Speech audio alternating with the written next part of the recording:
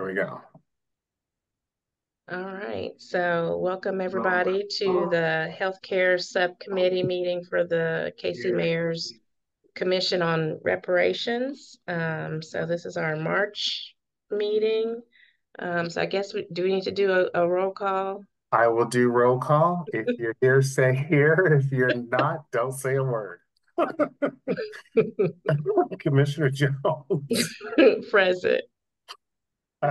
Commissioner Hartsfield, Commissioner King, Here. Commissioner Tauheed, and Commissioner Ellis. Okay, I've got both of you guys present, and I'm going to jump off screen here, but I'll still be here. Okay. All right, so one of the things is a follow-up item, Commissioner King, from our previous meetings. We discussed putting together a speaker list, so speakers that we would like to come to our subcommittee meetings. In the past, what we've done, oh, there's someone else joining. In the past, what we've done is invited, we've only had one speaker so far, but took about half the meeting for the speaker. Hello. Hi, Dennis. How are you? Good, thank you. Sorry to be late. No problem. No problem. So we're just on the first agenda item here, discussing our speaker list. And I was just explaining to Commissioner King that we've discussed different speakers that we'd want to bring in. So I put together a list, an Excel file list, with the contact information that I had for some of the speakers on the list, and file that in our Teams folder. So, there's now a Teams for the commission, if you've been able to log on to that.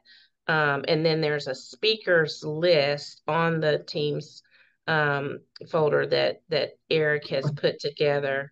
So you can take a look at that list, and if you want to add people to it, please go ahead and add people to, because I don't think it's totally comprehensive of everyone that we've discussed, because I didn't have contact information for everyone. So if there are people that you think that should be added, please add them to that list. And then the plan is for Eric to help us reach out to speakers and get kind of a rolling cadence of speakers for every meeting. So I've drafted some language where he can send out just kind of a standard email to everyone explaining, who we are, what type of presentation that we want, how long, that there'll be a Q&A, so he can just plug in the speaker information and send that out to people. And so the goal is to have kind of a set agenda over the next 6 months at least of different speakers that will be coming to our monthly meetings. So just FYI, please take a look at that and let me know if you have any questions. Yep. I just had a question on that. Are there any parameters? Like, is it a set amount of time? Is there certain parts of, I know I'm new, so maybe you all have gone over that. Is it certain medical topics? What does that No, look like? and let me see if I can pull up the email. I don't have it here. I can maybe pull it up on my phone, the email that I crafted. I think I put in the email 30 to 45 minutes, like 30 minutes with some time for question and answer. Okay. And then let me see if I can find the That's email okay. I just want here. to get an idea as I'm thinking about, Yeah, I made it who kind of you don't have to general, find. that we're interested in topics relevant to healthcare, topics to understand policies and practices, that are within the Kansas City government that may have impacted healthcare for Black Kansas Cityans, and then kind of their ideas for what they think the harms may be, as well as what type of reparations should be recommended to address those harms. So I'm assuming that it would probably be like the top 4, top 5 health issues in the Black community, stroke, heart, Yeah, I don't think diabetes. it has to be specific to any one topic, because, some people may have different expertise that come, for example, we invited one of the people on the list focuses more on maternal health. So Okay. their discussion may just be around, these are the harms that I think have occurred related to maternal health in the Black community. This is how maybe the the city or the government helped to perpetuate these harms.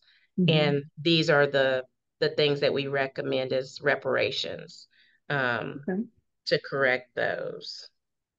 And so the goal is to have a speaker each meeting for 30 minutes and then the meeting Yeah. after that. Okay. Oh, listen back to that. I have the invitation here if you want me to, with the language that I came up with. Just says I'm going to invite you as a representative from blank to join the KC Reparations Commission Healthcare Subcommittee meeting on whatever date, 4 to 5 p.m. Central Time via Zoom.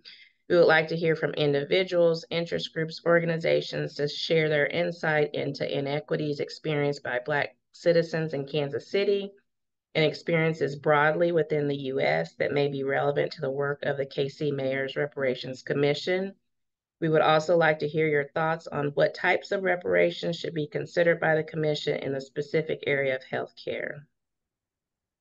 And please let us know if you or a representative will be available to speak with us and engage in a Q&A with the group. So I didn't put a specific time here. So okay. we can that makes it follow up. easy. So we can just send it out to our network and then they're to get back with us to get with you on which month. Okay. Yeah, well, so my plan was if you have someone that you would want us to reach out to, just add their name to the spreadsheet in the Teams folder, Okay. and then Eric was going to help us with reaching out to people. Got it. That Or if makes there's sense. if there's someone you have a personal connection with, then please go ahead and reach out to them. Okay. Thank you. Any other questions on that?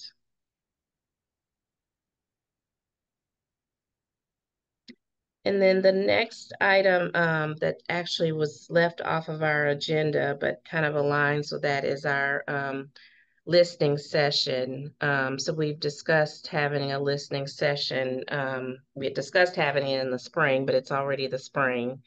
But we wanted to have a listening session where Kevin Wilmot would be the premier speaker. So I don't know if you're familiar with Kevin Wilmot. Okay, so you are. Dion, are you familiar with Kevin Wilmot at all? So he's a filmmaker. Like he's done a lot of like big Hollywood films now, but he's also a professor at KU. But he did a documentary on the history of Black healthcare in Kansas City called From Separate to Equal, that gives the history of Truman Medical Center, Hospital Number 2, Wheatley, Provident. And so I was able to have a phone call with him back in the fall, actually. Commissioner Barnes and I kind of discussed the documentary and some of the research that he'd done to develop the documentary.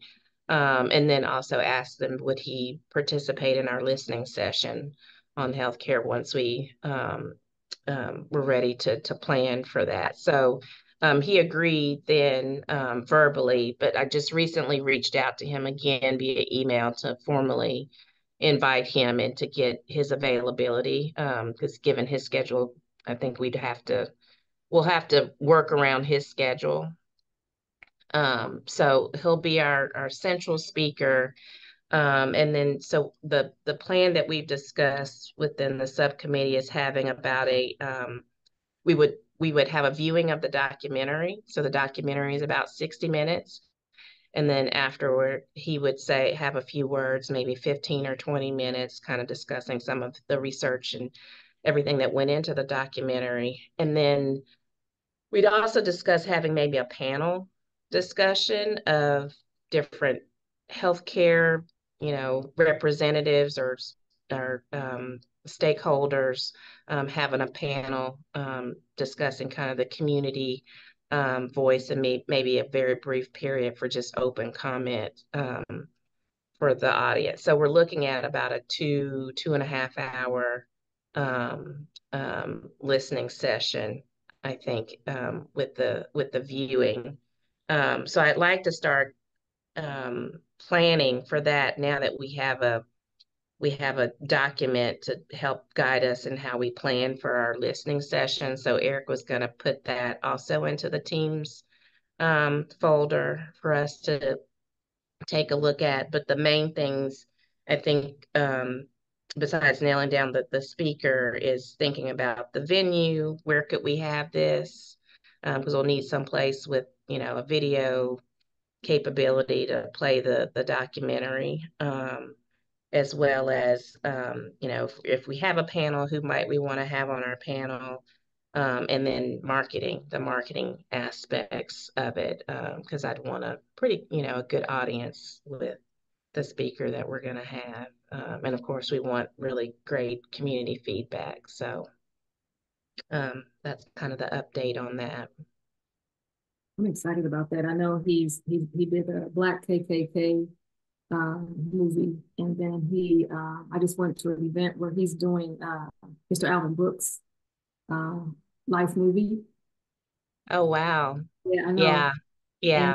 And, that should be coming out in a couple of months. They've been working on it. And, Oh, wow. Okay. Yeah. So he'll probably be busy. So I just asked him to let us know when he's available.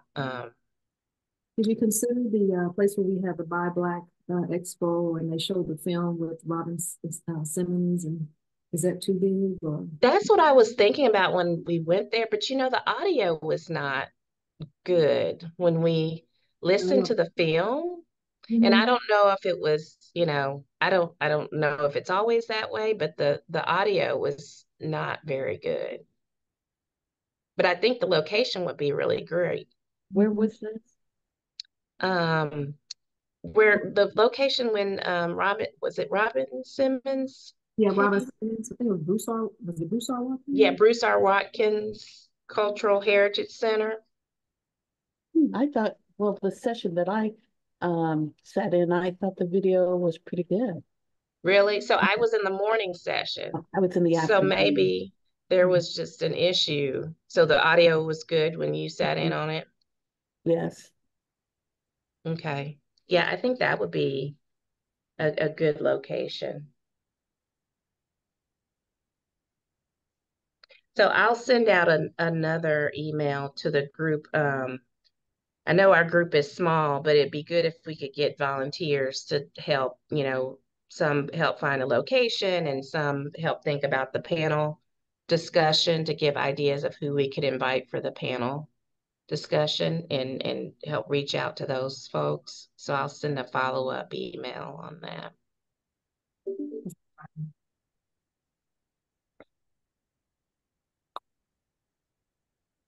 I think the other place that we mentioned was the health department. Do they have a big auditorium? They do. Given that it's a health theme, and I don't know if we'd have to pay. Let me check on that. Okay.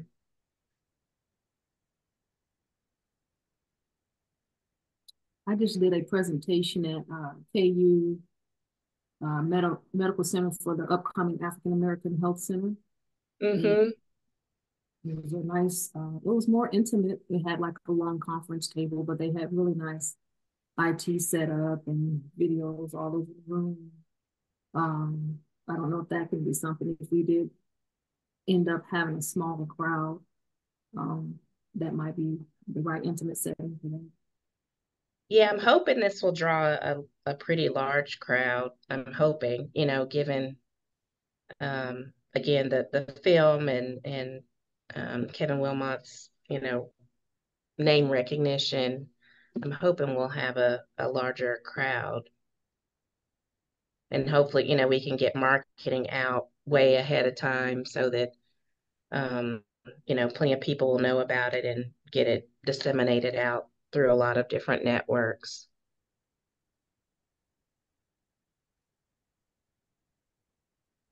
Okay.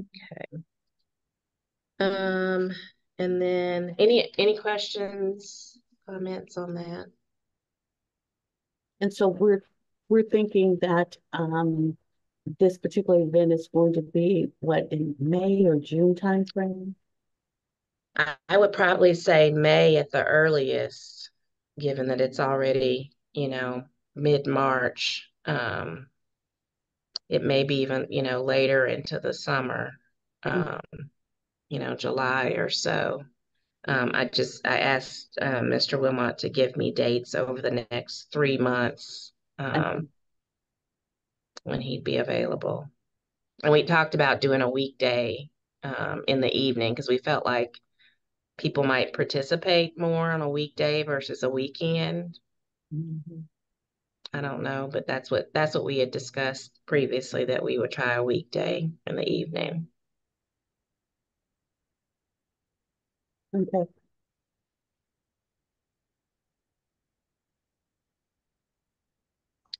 Okay, so the next thing was our committee mission and goals and harm statement. So I know, Commissioner King, you helped put together a session this past week that I wasn't able to attend, that helped inform the commission on how to put together harm statements. So I was just gonna bring up, if I'm able to share. Am I able to share my screen? Yes. So our subcommittee has a running PowerPoint slide. You guys can see that. Where we have started to put together in each meeting, or most meetings, we kind of review our purpose, our priorities, objectives, areas of focus, and actions. And then starting to just list out harms as we identify them within our discussion, but it's also meant to be a running list as speakers come in. We can document here kind of some of the harms that they call out, and then even some of the recommendations that they may make in their presentation. So this is kind of how we've done it so far. And this is based on a framework from another reparations commission. I can't remember what city it was, but it was an example that Mickey Dean shared. And that's how we've kind of have framed it so far. But just wanted to give you some time, Commissioner King, to talk about kind of what was learned this past week in the session and kind of how it might inform what we're doing here. Yeah, thank you. How much? I know you said you're going to be cutting it short. So how much time did you want me to? So after this, we have new business that's open comment. So I would say 10 minutes if It'll be yeah. less than that. Just want to make sure if it was 2 Okay. minutes. So yeah, I did get an opportunity to put together, it was like a private office hours with the National Black Cultural Information. They are a national organization that I've started to follow. I've just been impressed with how this young lady, her name is Jessica. She goes by Jam, Jam, because those are her initials. And so she has presented a couple of times that I've had the opportunity to sit in, an informative session called Communicating Reparations. And the reason I keep presenting on it and meeting with her, because I think she has some substantive things and she's made it very simple. And she's taken and gleaned a lot of information from different reparations reports and has put it into this presentation. So what I did is I don't want to repeat. It looks like you've got a good start on some things. I know some other committees don't. So this is really good. But perhaps it's probably best that I just kind of give you the top level highlights on some wording that the subcommittee heads were like, this is really good and it's something that we had thought about. So our first question was about, one of my questions was, where do you start? Because I think a lot of times we start with slavery, and the counter narrative to that is, you guys are not slaves. Your mama was not slaves. Your grandma wasn't slaves. And we're not masters and slave owners. So they kind of put it in a space where that was a long time ago, so it's not relevant. And so what we talked about is how our harm statement has to include 3 time periods. Yes, slavery. Yes, Jim Crow. And yes, modern systemic racism. However, my question was, does our harm statement have to start back with slavery? Because I'm thinking if we start with a present tone where we're showing and identifying and quantifying the present harm, then we can show historically how this is now, it is relevant, it is recent, it is still harming, and yet these are historical things that have led up to where we are now, and it's still ongoing. So what Jessica had talked about is, and I love this term, is we're just readdressing the injuries in our harm statement. So that's a term that they talked about. And the harm statement should really include things like, she said words like, this is what we are owed instead of what we need. That was a big thing for me, because I think that just presents more of a, less of a we're begging for money or a check, which I think is what the counter narrative usually tries to spin it. But this is what we're owed because there was some unjust enrichment that, you know, the white community benefited from that we didn't. And so that was talking about how do we present that present tone in a way that's impactful and where people can't counter it as if it's something way in the past that's not relevant. So those three areas are chattel slavery, Jim Crow, and modern systemic racism. Then we talked about how do we bolster the narrative? And she gave a lot of examples, like you talked about, Commissioner Jones, just the maternity piece, maternity rates, and I don't know all the terms. So this is a great way for me to learn a lot with all of the healthcare issues.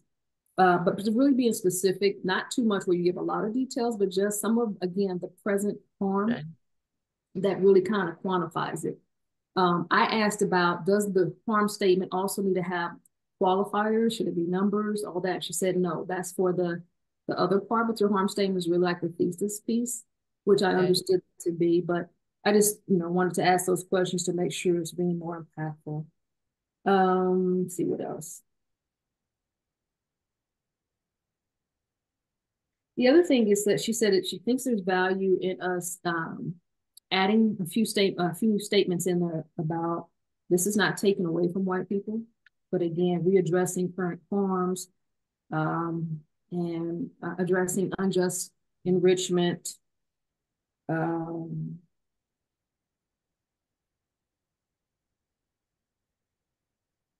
then the other thing is that we're able to clearly state, she says she recommends that we stay away from initially talking about cash payment. Okay.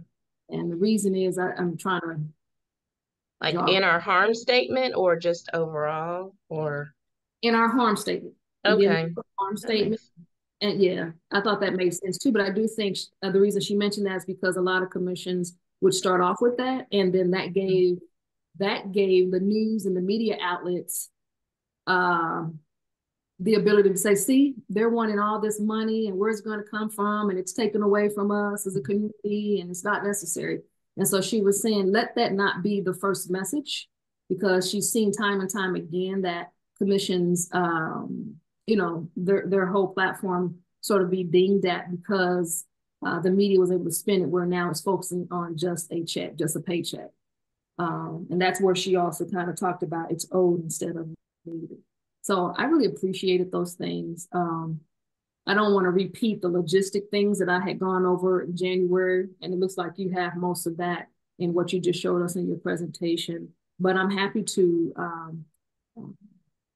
give you that presentation again if there's some other things that you think might be helpful, and talk you through that, because I sat in on it twice now. Each time I learned something different. Okay.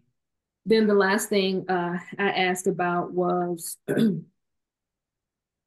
she said that, after we've done the harm statement, what's been most impactful again is like our listening sessions, but really strong testimonies and just stories.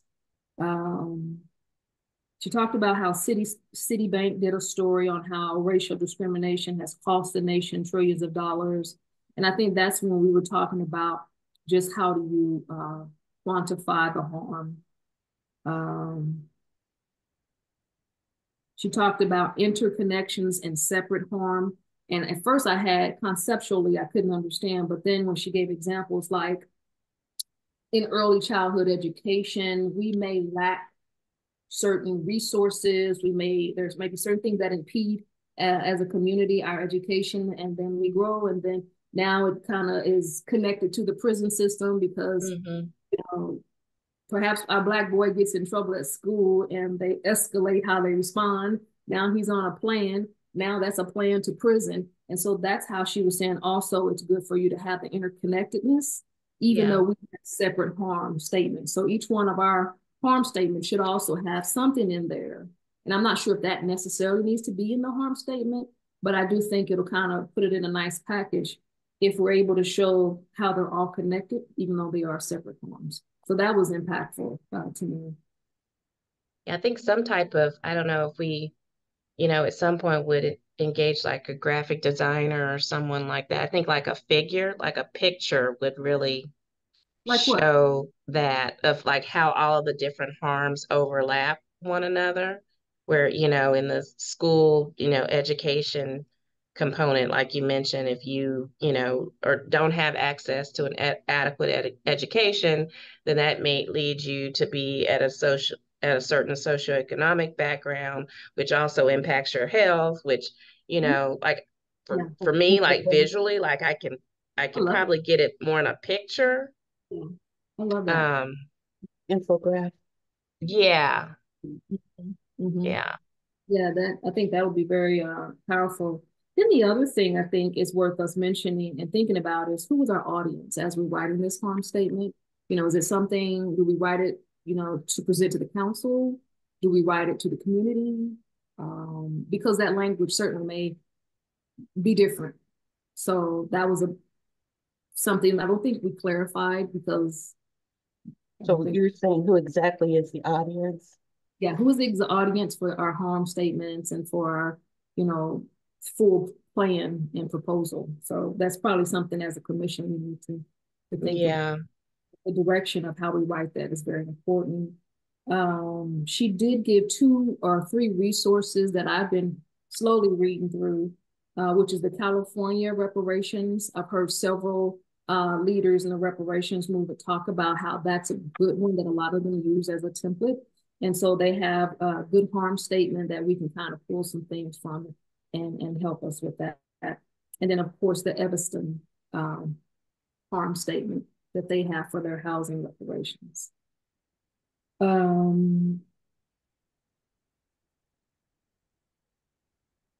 think, let's see, harm-based remedies. Oh, the other thing that it's the first time I had heard about it, we talked about harm-based remedies versus race-based remedies. And that's what she really kind of, the umbrella topic was comprehensive reparations. And when we really focus on the harm-based, it helps us to contend with the counter narrative that, oh, this is race-based. And on a lot of the organizations that are calling it illegal to have the focus on race and having some sort of reparations because of your race type of thing. So she said, if you really focus it more on the harm caused and then how it's centered in on a certain community as opposed to the race-based argument. So I can get clarity on that. I don't know if you all had heard that before, but no, but I think that's a good point. Yeah, it'd be good to see examples. Yeah, because there are a lot of, again, a lot of organizations that are saying it's just illegal. And also the ancestry-based piece, we have to be careful of that. Ancestry-based can also be illegal. So I think for the most part, that was what I wanted to share today, but it was very insightful. She is very giving with her time. So if anybody across the nation wants to sit with her for an hour during her office hours, she always has a link that you just get on and you can ask her questions and she'll have a discussion with you. So I wanted to use that time for a session just for our folks, and we have had a very good turnout, and I think people were able to ask questions specifically to their harm statement. So my understanding is that's part 1 as we're starting to write proposals. Okay, yeah, that's great. And it's the National Black Cultural Information. Yes. Okay, so I'm adding a slide to our kind of running slides here with um this information. Do you think it'll be worth inviting her to a subcommittee meeting?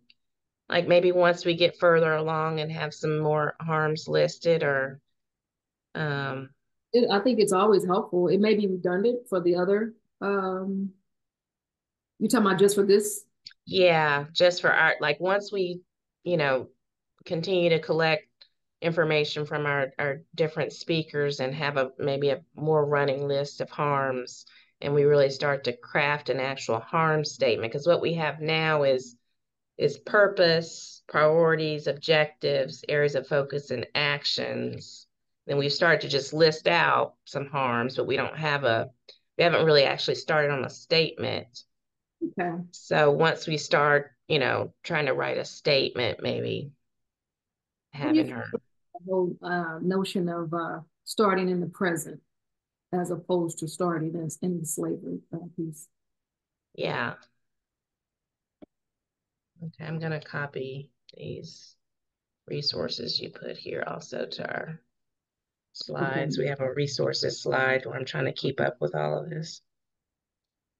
Well, if you find a good way to do all of that, let me know. I've been just putting them in a folder, but it's a lot of resources we get, which is good. But those are the ones that she had mentioned. So I wanted to Okay. make that too. Okay. Thank you. That was great. Yeah.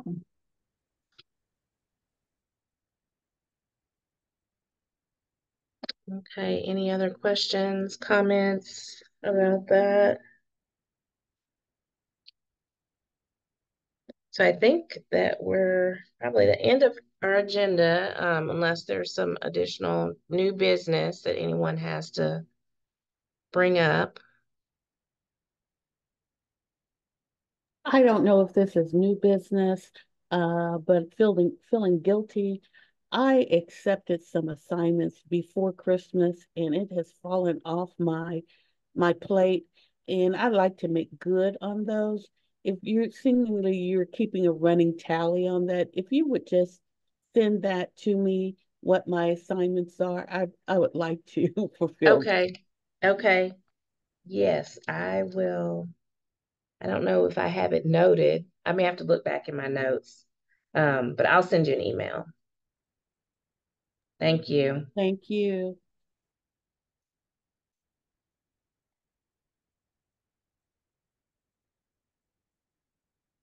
Okay, if we don't have anything else, Eric, is there anyone on for public comments or questions?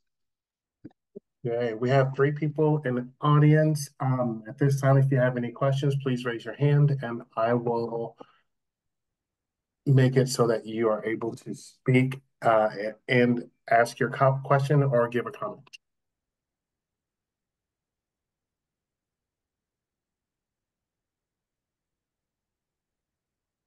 If no one's got their hand up. Okay, well, we said we're gonna end at 4:40, so I think we're on time. Try to get out. Okay, well, thank you, everybody. We will see you all soon. Thank you, guys. Meeting adjourned at 4:40. Have a good one, Okay, guys. have a good evening. Bye-bye. Bye.